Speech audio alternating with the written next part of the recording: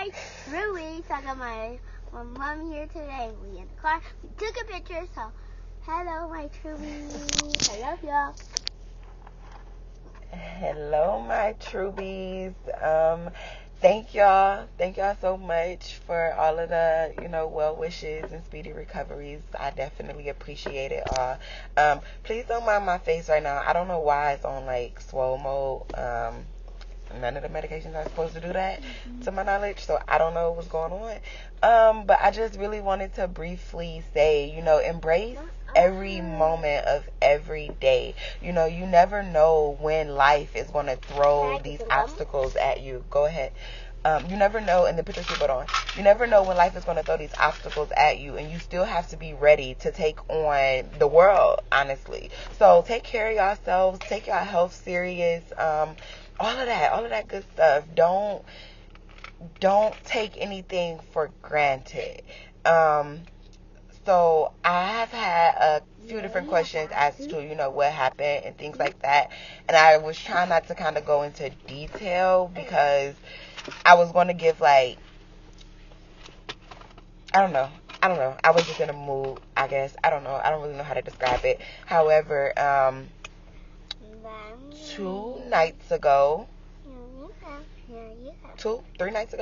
okay, I was having really, really excruciating back pain. Get one and sit back and put your seatbelt on. I was having really, really bad back pains. Now, I've always had horrible back pain since I've had Sincere. And Sincere is 3, about to be 4. So I wasn't really thinking anything of it. However, at about 3 o'clock in the morning, this back pain actually woke me up out of my sleep. I was crying. I was literally crying for my mother. I'm like, Mom, just make it stop hurting. My mom don't even live with me, y'all.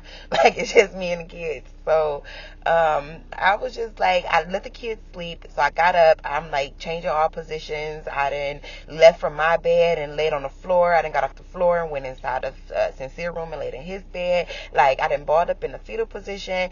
And it was not it was just throbbing. It was, if I had to put it on a scale from 1 to 10, I was at about a 12.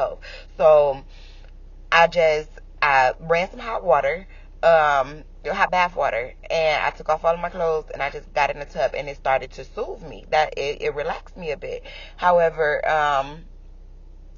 it was only momentarily and I still felt the pain. So I ended up trying to use the bathroom. I couldn't really go. It was a lot of pressure on my abdomen, but I couldn't use the bathroom. And then next thing you know, I started throwing up.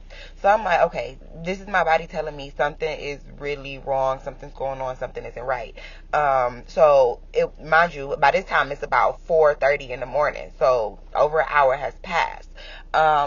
I'm like, okay, the kids got to be to school at 9:30, and then I have to be to class at 10. So I was still going to try to push it and take them to school, go to class, sign in, and then go to the emergency room to see what was going on. And mind you, I also had a meeting at 3 o'clock with a new client. So I'm thinking, I'll be able to take care of this, go to the emergency room, they give me some pain meds or whatever the case may be, and y'all going to send me on my way. Well, my body was like, no, it's time to go right now. So I woke the kids up out of their sleep, and I want to say it's about 5:30. I got to the hospital about 5 a.m., 5:30, somewhere around that time.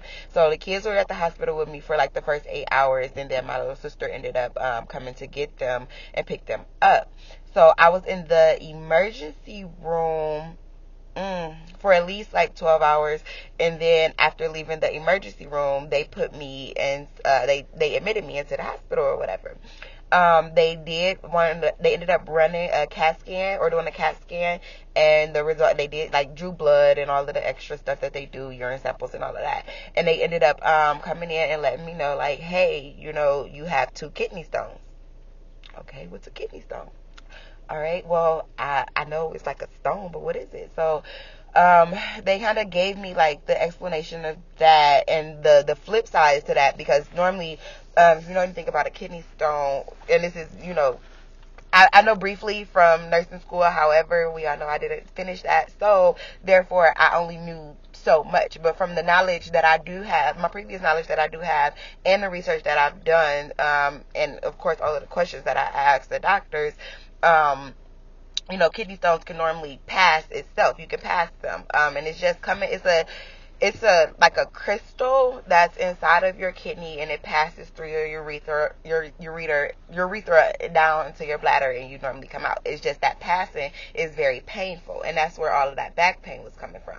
Well, I had two kidney stones. One was 5 millimeters, and that one is like really far up in my kidney, and that one is actually still there. And then one was 7 millimeters. Now the borderline to actually pass is 5 millimeters, and the one that was passed through me was 7 millimeters. However, it didn't pass through to my bladder. It went all the way down to the tip of my urethra.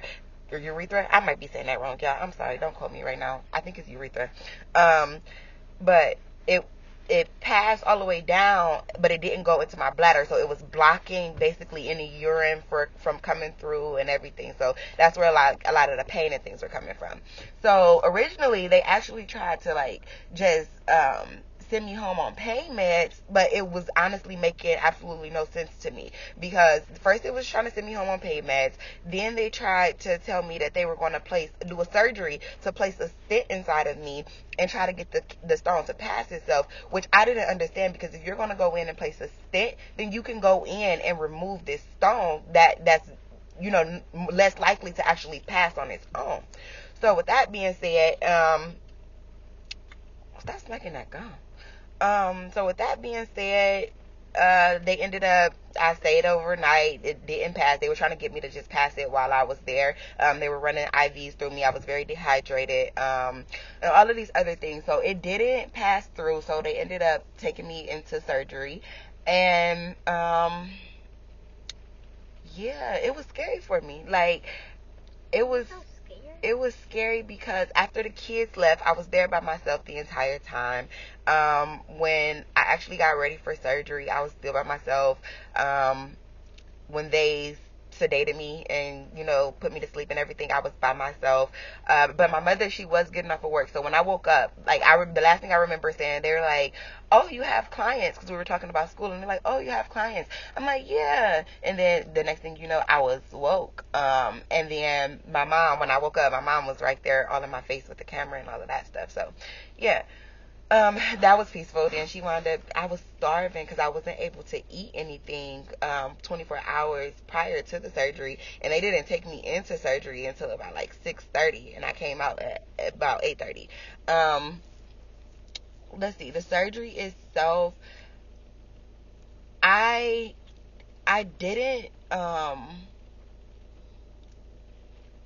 okay, so I was afraid because I'm healthy. Well, I've always considered myself to be healthy. Besides this, the only surgery I've ever had was a C-section with Amari. So for me, it was a scary procedure. And then even coming out, I noticed that I was on antibiotics. And my mom, they said you have an infection. And I'm like, I had them, check for UTIs, yeast infections, all of these other things prior to even going to that point. So I don't understand that. So when the urologist came through, I actually just asked them, what was the infection, what's going on. And basically during the surgery, one of the utensils that they were using touched the non-sterile part of the table, which would have opened me up to different organisms and things like that, and different pathogens. So they put me on antibiotics and sent me home with antibiotics as well, just to assure everything was okay. Originally, I was supposed to leave the hospital after the surgery. However, they ended up keeping me overnight again, because they needed to monitor, and then my bladder, it had basically I wasn't releasing all of the urine even after the surgery. So that's kind of what happened. I'm still kind of wrapping my head around it, because okay, the painful part, I've gotten through that. I still feel pain now. However, I have meds to kind of manage that. And yes, I'm driving. I'm not on narcotics. But I have meds to actually manage that. So the cramping, the spasms. And they ended up placing a stent as well. They removed the 7 millimeter stone. They put a stent inside of me, so I actually have that there, and that's supposed to get removed in 2 weeks. But the 5 millimeter stone is still there, and basically I'm going to have to go through that pain all over again and allow it to pass on its own. my thing was like, how do I prevent this? How is this caused? What do I do from this point? And the doctors basically were saying, like, they didn't have a lot of knowledge as far as nutrition and what I should do and what diet changes I should make. However, they did say that they would send the stone off, and that normally takes about 2 weeks, and they'll see what it's made up of, because it can be made up of calcium and all of these other different things. And then that will kind of direct it. So from the research I've done, I know that I have to cut back on like protein or any type of, animal meat, fish, eggs, dairy products, things of that nature. So I took an initiative to actually reach out to 2 different people. And I am really challenging myself. Who's that? They gonna have to let me out. I am really challenging myself to It's a red car. I know, I see it. They're gonna have to let me out. But I'm really challenging myself to be healthy, not just for myself, but for my family, my children as well. Like, our diet has to take a complete change. I know that my water intake has to be more. I know, like, so basically from this point of recovering from the surgery and what my goals are, my plan is to just document my health journey and just see the changes and really let you guys in on those changes, because at the end of the day, anything could have happened. Anything could have happened. Anything could have went wrong. Our health is definitely something serious, and like all of these processed foods and all of this other stuff is really not good for us, and it's really taking a toll on our bodies. And my children are small. I have a 5-year-old and a 3-year-old. I plan on being around for them for a very long time, and I'm not going to allow something like a kidney stone or my health or my diet to actually, take me away from them or pull back time. Like, I have these few days of trying to get myself back together. It's like I have clients that depend on me. I have children that depend on me. Like, it's just so much. So my biggest piece of advice to anybody is to just take your health serious and watch what we put inside of our bodies, because these type of things can actually be prevented.